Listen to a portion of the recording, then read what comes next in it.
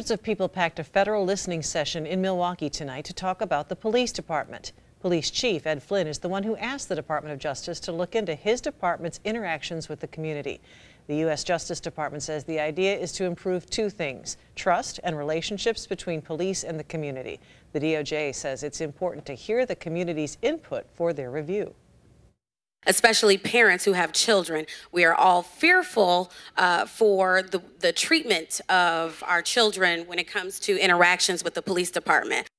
The Justice Department's first report on the review of Milwaukee police will be released about 9 months from now. The full review of the department and any recommendations will be complete in about 2 years.